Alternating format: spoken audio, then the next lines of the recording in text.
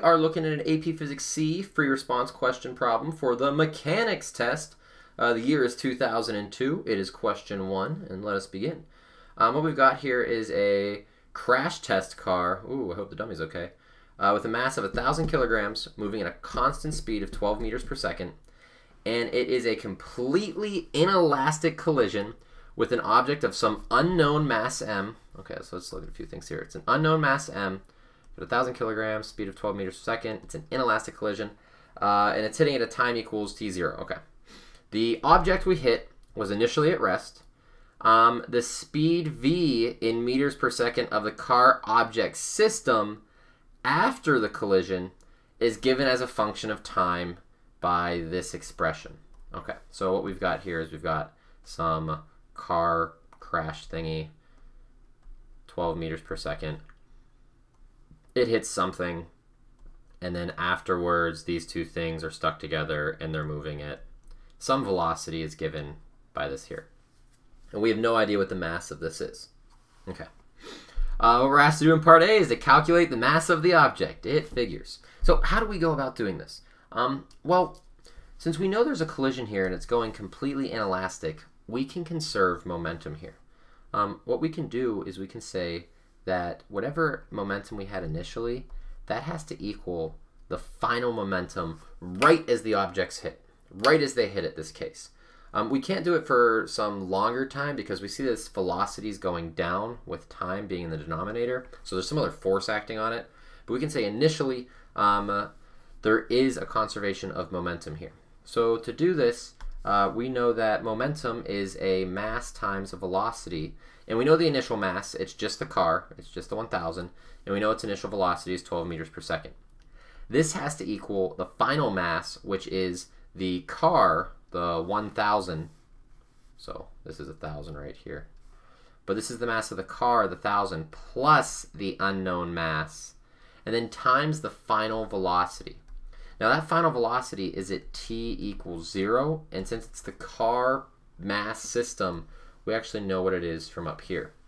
So what we can say here is that mv initial, or 1,000 times 12 meters per second, so 12,000, that has to equal the 1,000 plus m times whatever this velocity is at t equals 0. Now at t equals 0, we have 8 over the quantity 1 plus 5 times 0, so that's just like saying 8 over 1, which is just really 8, right? So if we rearrange this a little bit, we could divide by the 8. We're going to get 12,000 divided by 8 equals 1,000 plus m. So we'll do the 12,000 divided by 8 to get some number. So 12,000 divided by 8 is 1,500. And then we'll just subtract 1,000 off of each side to find that our mass here, 1,500 minus 1,000, equals 500 kilograms. Okay, not too bad. Momentum activate. I don't know where our wheels are if this car went. Here they are, wheels. Something we should note though is, while that was just a conservation of momentum, pretty straightforward, they've given us a function in this problem for the velocity. Anytime we see them give us a function in any APC problem, we're probably going to have to do a fair bit of calculus. We know velocity can be related to accelerations, or it could be related to distances. We know that dv dt's can go back to forces for us because of those F equals ma's. So I have a feeling that we're going to see a fair bit of calculus as we go through this, just by seeing that function. So be ready for it. Assuming an initial position of x equals 0, determine an expression for the position of the car. There it is. After the collision as a function of time t. So after the collision, we know what the velocity is at that point. We know the velocity after the collision is 8 over 1 plus 5t. And we know that if we want to find the position as the function of time, we need to set up a differential equation which would read as dx dt. Now luckily for us, from the calculus, we know that velocity is the derivative of the position as the function of time. So we know this here is 8 over 1 plus 5t. And this just means we need to separate variables and then solve this. I want to get all the t's and constants by themselves on one side, so I'm going to bring this dt up to the numerator. This will allow me to write that dx equals 8 over 1 plus 5t dt. And now I can integrate both sides. This is going to allow us to solve this as a function of x. The integral of this x here is from an initial position of 0 to some position x of t later on. So when I run the integral of just dx, I'm going to get x back. So here's my x of t that I'm looking for. The right side is a little bit more annoying. I have a dt in the numerator, but my only other t in this problem is in the denominator, which immediately, because that denominator isn't squared or anything, gets me thinking natural log. It's just going to look kind of ugly. A natural log requires a u sub sometimes, which what we're going to see here. So u equals 1 plus 5t, which means du is equal to 5 dt, which means I need a 5 in the numerator, and I've got this 8. So I'm going to multiply by 5/8 to get rid of the 8 here. Now I've got 5 dt. But since I multiplied by 5/8 kind of willy-nilly, I'm going to also multiply by 8/5. So it's like I'm multiplying by 1 and nothing's happening. That's just properties of u subs right there.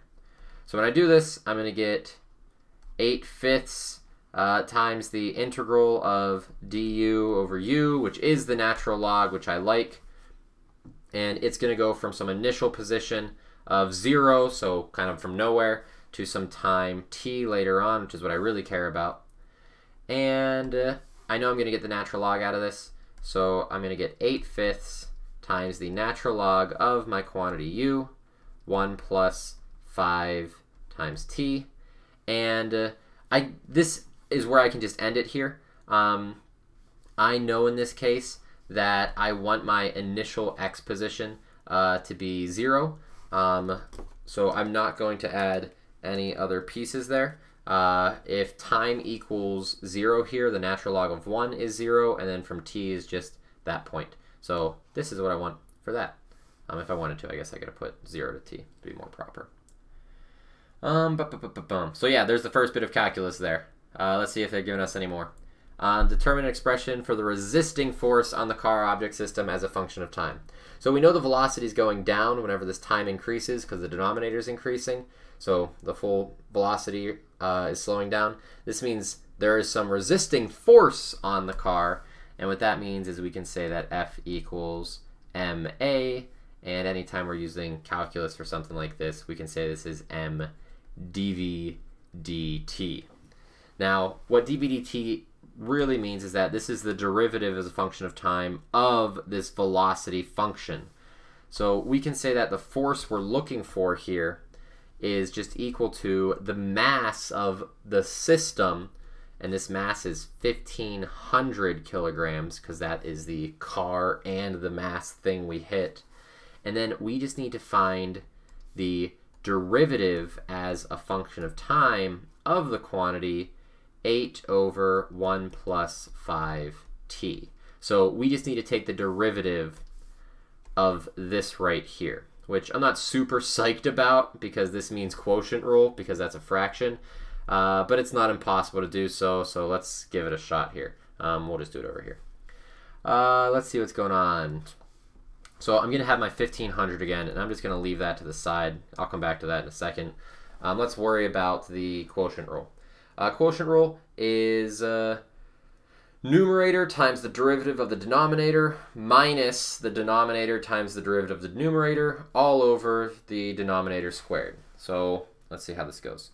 This is the numerator, 8, times the derivative of the denominator, which is going to be 5, because the 1's going to be 0 and the 5t is going to be 5, minus the denominator, which is 1 plus 5t, times the derivative of the numerator, derivative of 8 is 0, so this is all going to go away, it's nice, all over the derivative of the denominator, just the denominator, squared.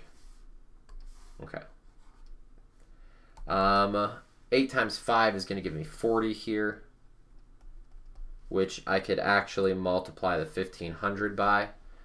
Oh, what the heck is that? That's weird. 1500 times 40, 60,000 apparently.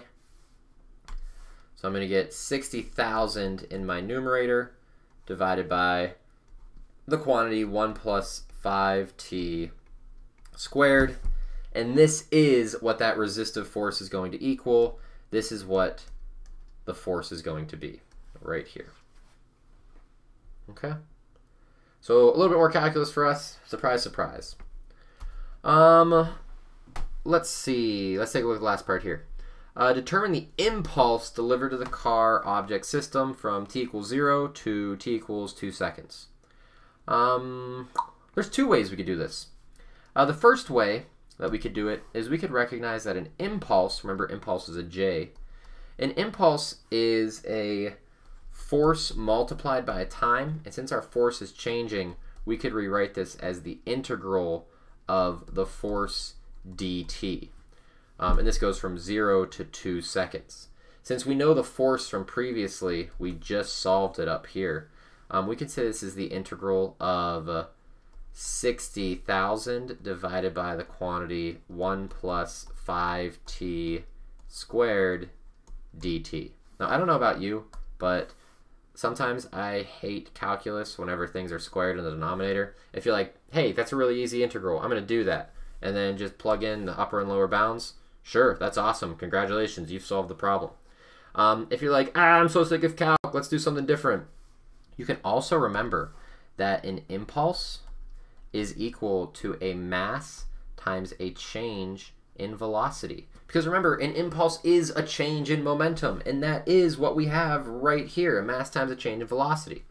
So what we can say here is that with this mass times a change in velocity, remembering that the mass that we have is just that 1500s, we could say that we have 1500 kilograms, and then what's our change in velocity? Well, our velocity was given to us by the original equation.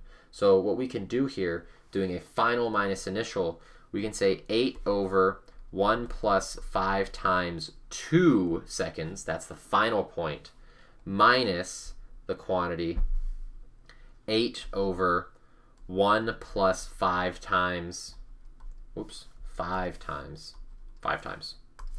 1 plus 5 times the initial velocity at time 0, so that's 0 there.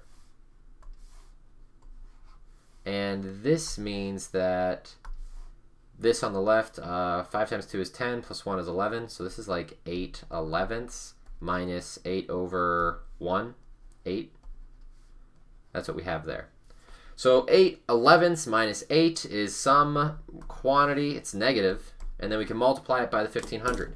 So let's see what we get. 8 elevenths is 0.7272 minus 8, negative 7.27 times 1500 gives us 10,900, negative 10,900. And our units of that are Newton seconds, because that is an impulse. Okay. We could have done this integral up here. We would have found that we'd have got that answer as well. Okay. If you're sick of doing that integral, then don't worry about it. You can do it just algebraically. So, yeah, kind of a fast problem if you know what to do, and if you're pretty calm with your calculus. But it was a calculus-y problem at that. But a nice conservation of momentum, combining it with some position and forces and impulse. With that, though, this problem's finished. That was a fun one. Take it easy, everybody. Have a good one. Adios. Ooh.